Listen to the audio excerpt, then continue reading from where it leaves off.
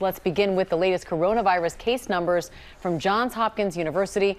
More than 100.9 million confirmed cases of COVID-19 now around the world, with more than 25.5 million of those here in the U.S. And now, more than 429,000 American lives lost. So we do want to bring in ABC News contributor and emergency medicine physician Dr. Darien Sutton.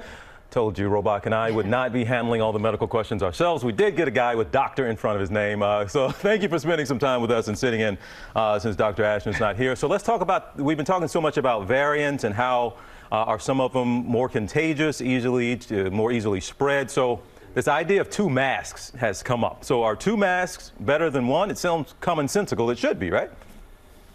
Well, TJ, I get that question a lot. So before I answer that, let's first talk about the different types of masks. And I brought them here with me. So there's the N95 mask. This is the gold standard of masks. It's the main mask I use clinically when treating patients suffering from COVID-19. But these are still in short supply, so we reserve these for frontline healthcare workers. You might have also seen these KN95 masks. These masks are similar to the N95 masks. However, they're a little different as their production isn't regulated by the FDA. And comparable studies show that they may not be as effective, but they're still useful and they're in plentiful supply. But you got to be careful before you go out and buy these, because there's a lot of counterfeit KN95 masks out there. So be sure to check with the CDC website to confirm the brands and make sure that they're legitimate before you make your purchase. And then, of course, we have the cloth mask as well as the surgical mask. These are the most common masks that we use on a day-to-day basis. They provide that basic level of protection. And mainly what I like to help people understand is that these are meant to protect and stop your respiratory droplets from going into the environment and spreading COVID-19.